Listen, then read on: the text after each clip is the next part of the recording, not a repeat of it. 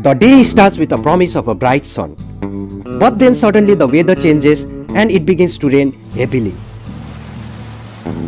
But as the day progresses, the weather slowly starts to change its face again.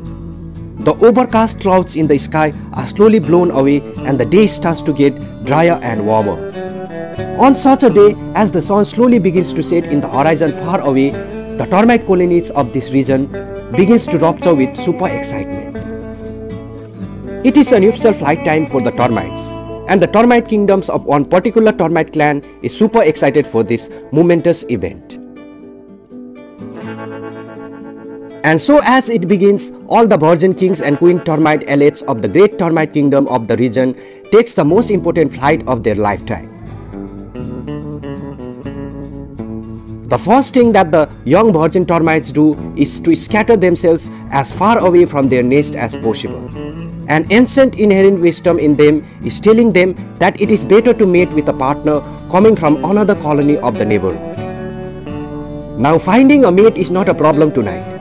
With hundreds of termite kings and queen alates having taken to the sky tonight, there is more than enough chance of meeting someone worthy tonight. But getting to the most desirable virgin queen alate is still a great challenge for the male termite alates. They will have to compete fiercely with one another. And even after winning, the queen will not accept the young male's romantic proposal so easily. He will have to run endlessly after the virgin queen in order to be able to mate with her. By not giving up to the persuasions of the males so easily, the young virgin queen ensures that she mates only with the strongest of the males. The weaker males have no place out here. Once the partner is chosen and the mating takes place, the pair quickly dig into the soil and hide themselves when in the coming days, the fertilized queen will grow fatter, lay thousands of eggs and form a new large termite kingdom for herself.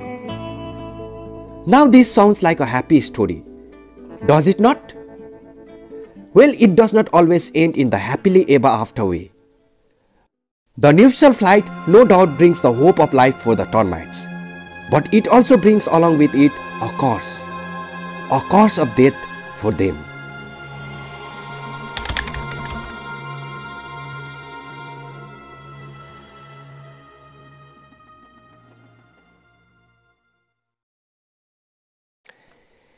It is a dark night in these lands which the ant watcher has named Termites. Hundreds of virgin males and female termites have taken the nuptial flight tonight. But out of the hundreds of virgin termites who have taken the nuptial flight, it is destined that only a few among them will succeed in their life mission of mating and starting a new colony. Hundreds of the young termites will die out of exhaustion, and many more of them will be mercilessly killed and eaten.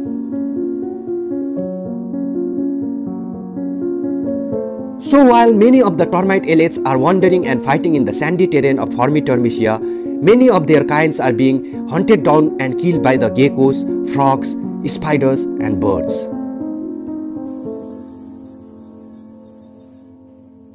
But none among these predators will kill as many termites tonight as the lifelong sworn enemies of the termites, which are the ants. When the nuptial flight of the termites takes place, no other being of this region other than the termites themselves get more excited than the ants of the neighborhood. And when the termite alates begin to land within the foraging territory of the ants, it is a feasting time for the ants.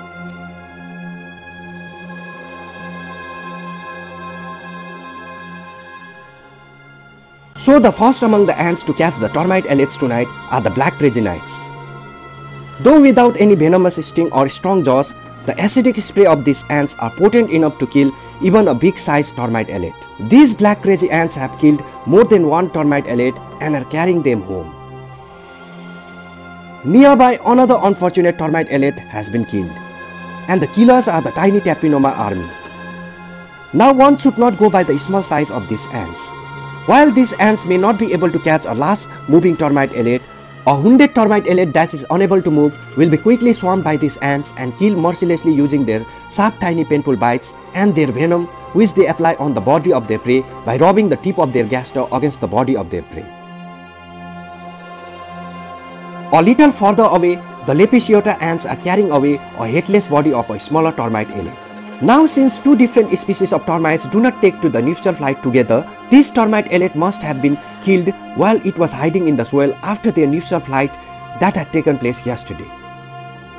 Talking about yesterday, it was no different.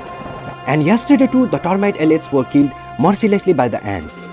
Right from the timid yellow Crematogaster to the timid looking yet stubborn Meranoplos bicolor ants, every ant colony had had their mouthful. The smell of the termite alates was so attracting that even the Leptogenes army were seen raiding the area hurriedly in search of the termite alate. Now when one talks about termite hunting, how can the Phaedolae clan be ever left behind? So the Phaedolae ants too had their mouthful of the termite flesh.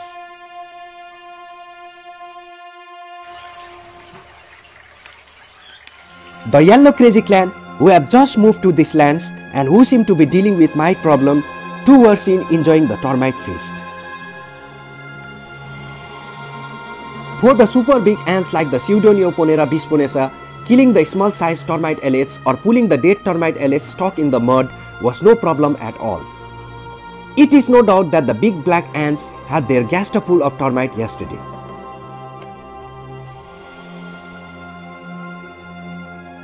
However, the ants that killed the most number of termites yesterday were the Technomyrmic albives and the fire ants.